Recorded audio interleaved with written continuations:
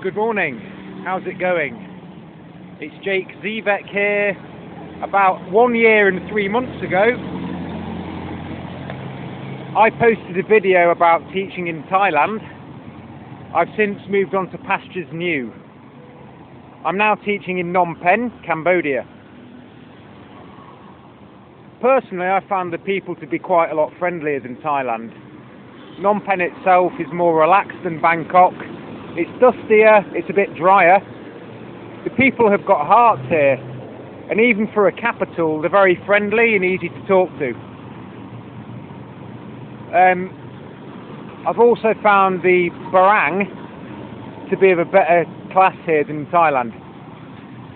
It's early days yet. I've been here for 4 months. I'm quite a bit happier here than I was in Thailand. But I'll post a second update after I've been working for a few more months. But the infrastructure isn't as extensive as Thailand, but it's still a nice place to live.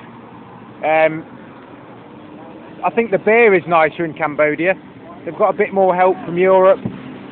Anyway, thanks for watching, and I'll post a third update when I can. Thank you very much. Cheers.